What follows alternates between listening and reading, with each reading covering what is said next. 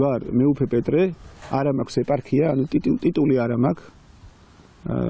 არ მაქვს საღვთო ლიტურგიისა და სხვა მსახურებების და საიდუმლოების აღსრულების უფლება, აღსარების მათ შორის და ასე შემდეგ. ღვთელმსახურების და ეპარქიის გარეშე დარჩენილი მეუფე არ არის პირველი, ვინც გაბედა და საქართველოს ეკლესიაში არსებული აგენტურული ქსელები, ჰომოსექსუალები და კორუფცია ამხილა.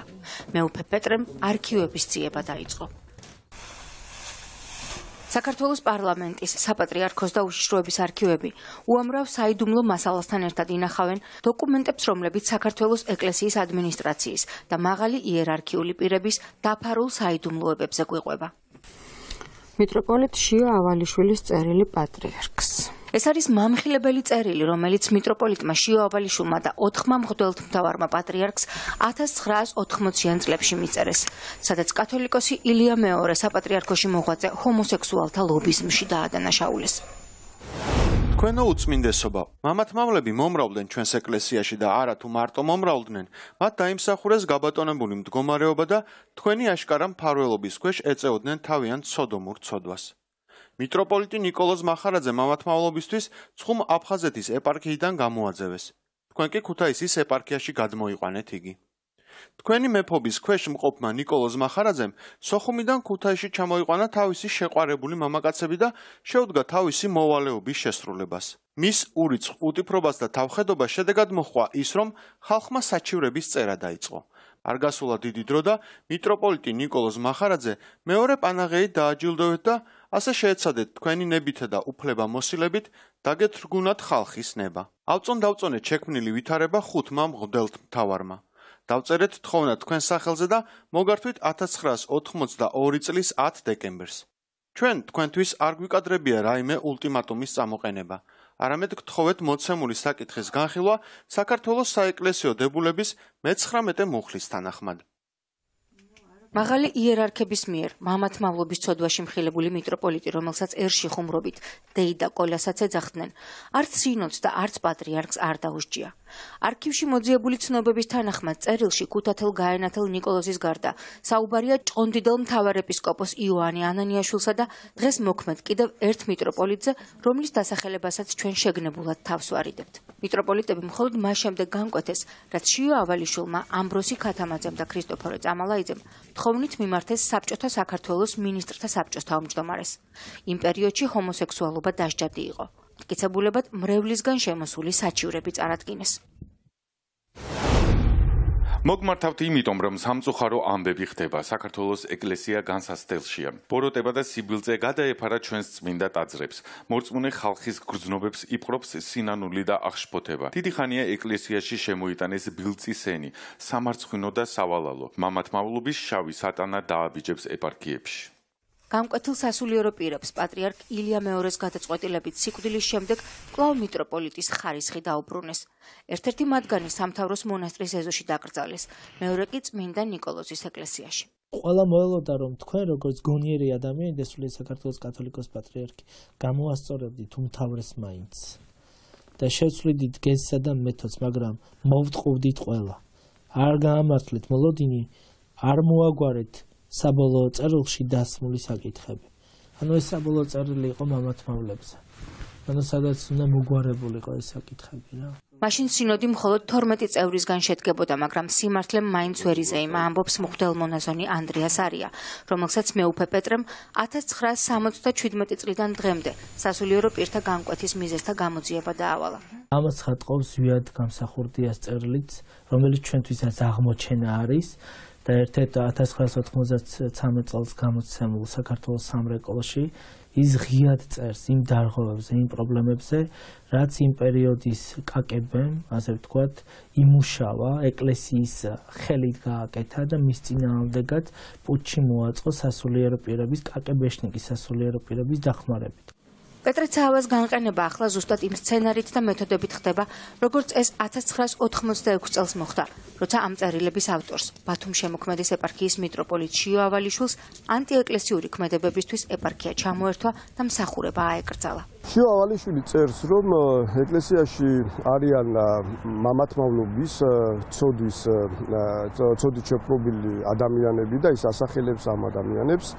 და ასევე ეკლესიაში არსებული პროცესები და მიმდინარე პროცესები არის შეუსაბამო საეკლესიო სწავლებებთან და ამაზე ითხოვს ის პატრიარქ ილიასაგან რეაგირებას და ის ასევე საყვედურს უცხადებს პატრიარქს იმის გამო რომ მან არაერთ გზის წინათაც მიმართა პატრიარქს ამგვარი თხოვნით, მაგრამ ეს არ იქნა შესმენილი. არავითარი რეაქცია მას არ მოყოლია.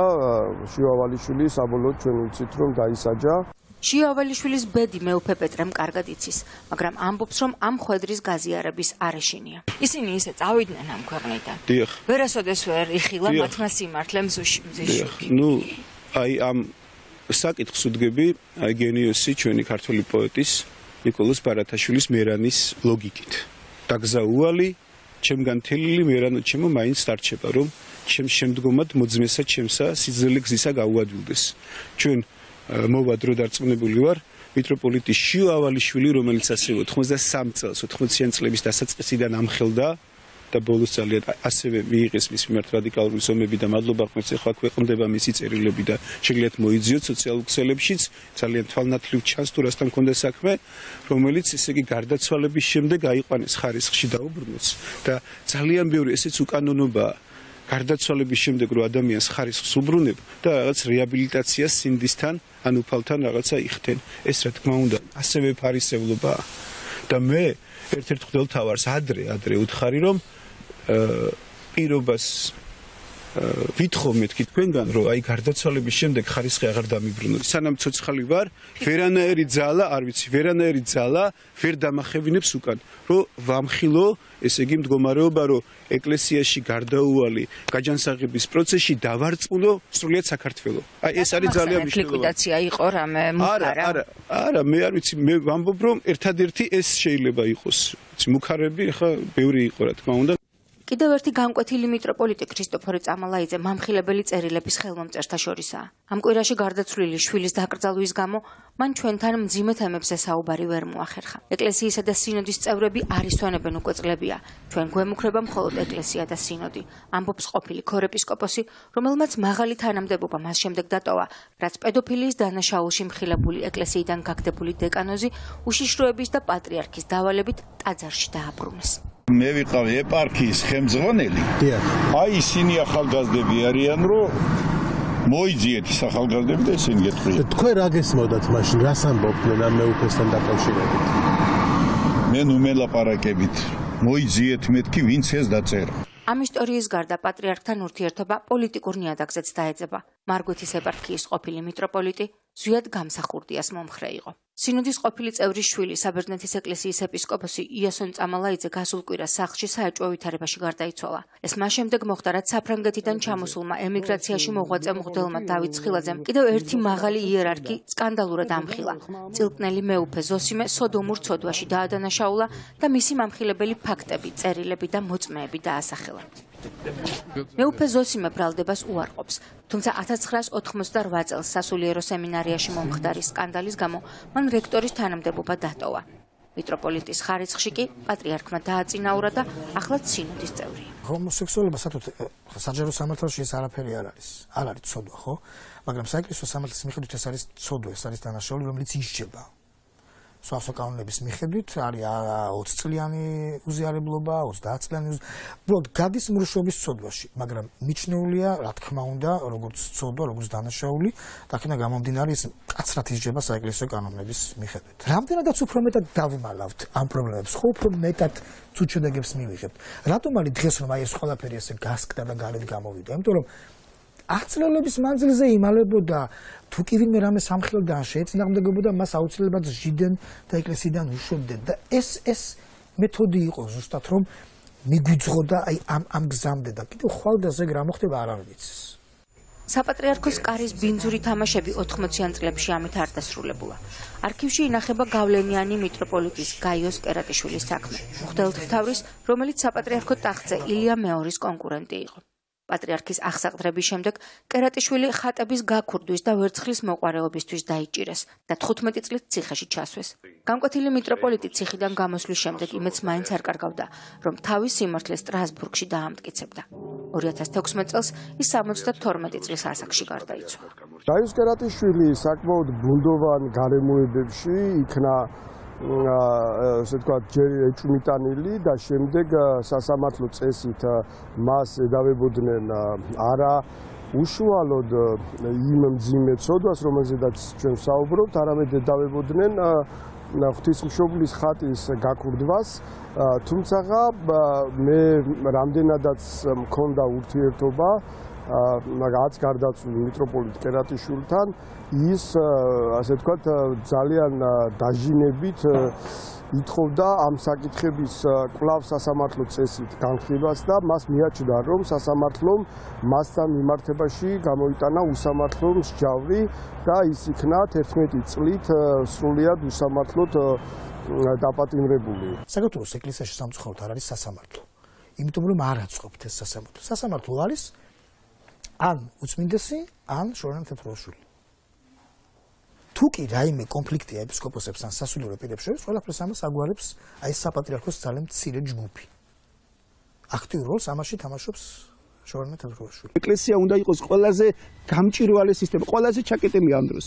და პირიქით უნდა იყოს, მაგალითი უნდა იყოს ღიაობის და გამჭვირვალეობის. საქართველოს მართლმადიდებელი ეკლესია, მაგალითი უნდა იყოს ყველა ესე იგი ხელისუფლებისათვის. და აი ამიტომ უფრო მეტი სრული მიშტება ბოლომდე შევეწირო ამ ბრძოლას. პეტრე განაყენეს, მაგრამ ჯერ ისევ სინოდშია არასრულწლოვანთან სექსუალური ძალადობის მცდელობაში დადანაშაულებული მიტროპოლიტი სერაფიმე ჯოჯუა, რომელმაც 2016 წელს 21 წლიანი მოღვაწეობის შემდეგ ბორჯომისა და ბაკურიანის მიტროპოლია ბრალდების გამო დატოვა. ბორჯომიდან გადასახლდა არასრულწლოვანი გოგონას ოჯახიც, რომელიც საპატრიარქოს გამოძიებას დღემდე უშედეგოდ ელის. როგორც პავლე მოციქული გვასწავლის, თუ კი მარტო ამ ცოდვაში არა, თუ კი რაიმე ცოდვაში შენს მოყვას შეამჩნევი, მიდი და პირში უთხარი მას ეს, თუ მან ეს არ გაიგონა, მაშინ 2 და 3 ადამიანთან ამხილე. თუ 2 და 3 ადამიანთანაც არ მოხდა მის მიერ შეწყნარება ამისი, მაშინ კრებულის წინაშე ამხილე ისო. თქვენო უწმინდესობავ, როცა პრობლემას არ ვაგვარებთ ჩვენ, არის ის ერულად თქვი ამას სისტემური დანაშაული, არ მინდა რომ ეკლესია სისტემურ დანაშაულში იმყოფებოდეს თქო, ამას ვერ შევეგუებით თქო. აი ეს იყო, აი ესე დაიწყო რაღაც ბრძოლა, დარდი, ღამეების თევა ფაქტიურად, უძილო ღამეები, აი ამ ტკივილით. რომ არ მინდოდა დამეჯერებინა თუ რასთან გვაქვს საქმე. და ეს ყველაფერი რა თქმა უნდა კვანძი საბოლოოდ მე აი ამ ბოლო წელს ფაქტიურად, აი ეხლა ამ ბოლო მოვლენების დროს შეიკრა რაღაცა კვანძი. კვანძის შეკვრის შემდეგ მხილების დრო დაიწყო, ამბობს პეტრე ცაავა. პავლე მოციქულის მიერ დაწერილი მხილების საფეხურები, როგორც თავად ამბობს, სათავედან დაიწყო და საპატრიარქოში არსებულ პრობლემებზე პირველად პატრიარქს ესაუბრა. ასე დაიწყო მისი მძიმე მეუფების წლებიც. რომ მოგეთმინეთ სხვა მღვდელმთავრები? არ მიმაჩნია სწორად, არ არის ეს არ მიმაჩნია სწორად. იქნებოდა კონფორმიზმი და რა მე თავაზობდი მღვდელმთავრებს იციან ძალიან ბევრთან, სადაც ჰქონდა საუბარი, რომ მოდი ჩვენ სანამ სინოდის ხმა შეიკრიბება დაუშვათ და მეტნაკლებად ყველა გზნობდა რომ ამ თემაზე, იმიტომ რომ მე უკვე იმდენ ღიად საუბრობდი პირად საუბრებში, ის რომ ამ ძეგლის წერით მივედი ამ უბეშტილი წავიღე, რა თქმა უნდა მე აღჭურვილი ვიყავი და უკვე მზად ვიყავი ამისათვის, რკინის კალამნებით. თქვათ მოესმის და თქვათ გაეტანეთ სინოდზე ეს საკითხი. რა უნდა მომხდარიყო მე? უნდა ჩამოყალიბებულიყავით. აი ეს პრობლემა გვაქვს. და უნდა არსებობს და უნდა არ ვამბობ ამას, მე კატეგორიული არ ყოფილვარ არასოდეს. ამაზეც უნდა შევთანხმდებულიყავი. მე ვიქნებოდი ყველაზე ბოლო, ვინც თავის სიტყვას იტყოდა. განყენებულია, მაგრამ გაჩერება არ სურს.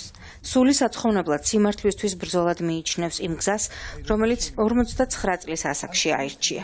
იცის, რომ ეს გზა შესაძლოა გოლგოთის იყოს. ისიც იცის, რომ ახლა სხვა დროა და შიო ავალიშვილი ვით ვერ გააჩუმებენ. არ დავიკარგები. აი აქაც შემიძლია, აქ წამოვიდოდი, მაგრამ აქ ადგილობრივი ეპარქიაა და პრობლემებს აღარ შევქმნი, ვიცი რომ ეს რაღაც უხერხული იქნება, ესე ვთქვათ, მოსაყრად დასახელებული ადამიანის ეპარქიაა, სენაკისა და ჩხოროწყუსი და აი ამიტომ მოვერიდები, თორე ნამდვილად უკეთეს ადგილას ვერ წავიდოდი, ესე იგი დედასთან და ისედაც უკვე 82 წლის ქვრივია და ჩემი აღთქმა შესრულდება ვიდრე სიკვდილამდე, რაც ჩემი ბერული აღთქმა არის. როგორც თავად ამბობს, სამოქმედო გეგმაც აქვს და პატრიარქის შემოდგომის ახალ ისტორიას იწყებს.